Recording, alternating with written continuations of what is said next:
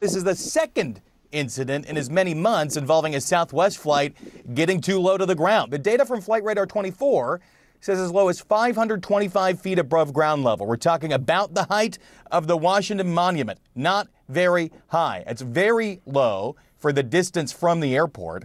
The FAA says a system called the Minimum Safe Altitude Warning System, or MSAW, an alarm sounded in the tower, prompting the controller to issue Southwest 4069 a low altitude alert. Here is the audio from live ATC. Southwest 4069, low altitude alert.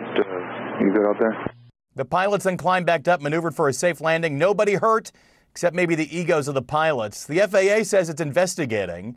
Southwest is also doing its own internal investigation, and here's what the airline says in a statement. Southwest is following its robust safety management system, is in contact with the FAA to understand and address any irregularities with the aircraft's approach to the airport. Nothing is more important to Southwest than the safety of our customers and employees.